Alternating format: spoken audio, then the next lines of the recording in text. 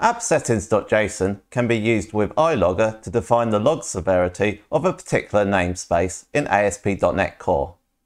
This is part 4 of our Appsettings.json course, and we'll have a look at how to configure login in Appsettings.json. Remember to hit the red subscribe button or go to youtube.com/roundthecode to subscribe to our YouTube channel. Learn .NET, dependency injection and Blazor WebAssembly with Round the Code's online courses. Go to roundthecode.com/courses. With login in .NET, it uses the LogLevel enum which is included in the Microsoft.extensions.login namespace. These are the LogLevel enum fields that are available, including their name, value, and the ILogger extension method we can use to write a log at that level. The way it works in Appsettings.json is that the enum value represents the severity of the log. When we specify a log level, it will write a log at a level that is equal or higher to its enum value, excluding the num field. So if we set a log level with the warning field, it will also write logs that have the error field and critical field. Logging can be set in the Appsettings.json file in an ASP.NET Core web app. It's set within this login section. We've got this log level section here as well. The key represents the assembly that we're referring to, and the value represents the minimum severity level for login. So in this example, anything that resides in the Microsoft.ASP.NET Core assembly will have a minimum severity level of warning or higher. Now we want to set up login within this controller here. We're going to set the namespace as roundthecode.appsettings.controller.home, and we're going to give it a minimum severity level of error. To write a log in an ASP.NET Core Web API, you should create a new private read-only member. We're going to declare the type as ILogger, and it expects a category name. Typically you use the class name as a category name, which is what we're going to do. Now we're going to go ahead and create the constructor for it, and we're going to pass in the logger instance as the parameter. Then we just set the private member to the parameter that we're passing in.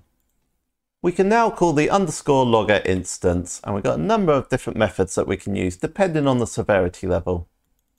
We're going to write a log at the information severity level, so we call that method, and we're going to declare as the message, this is the index page. And run the application. Our API endpoint has run, but if we have a look at the output in Visual Studio, we can see that no logs have been written. That is because for the assembly of roundthecode.appsettings.controllers.home, the minimum severity level is error. Let's go ahead and change that to information and rerun the application. We've rerun our API endpoint, and we can see that the log has been written. Next, we're going to repeat the steps in this My Controller. Notice this has a slightly different namespace to the home controller. It's at roundthecode.appsettings.controller, whereas in the home controller, it's in the same namespace, but it's also got a .home. We're already passing in our logger instance, so we can go ahead and use that. Once again, we're going to write a log at the information level. I'm going to set the log message as this is my page. In the Appsettings.json file, we're going to create a new record.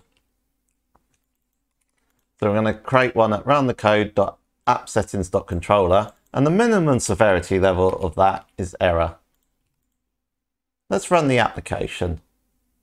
We've rerun our API endpoint in the home controller. We can see that it's still outputting the information log. That is because this setting is overriding the setting above because it's got a deeper namespace. So it's writing it at an information level, which is the minimum severity level for that particular namespace.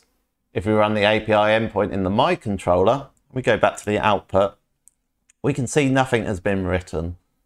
That's because we're logging it at the information level, but the minimum severity level is error. Login also works with environments, so you can set up different login levels for different environments. Check out the full course playlist for our Appsettings.json course at roundthecode.com/appsettings-course.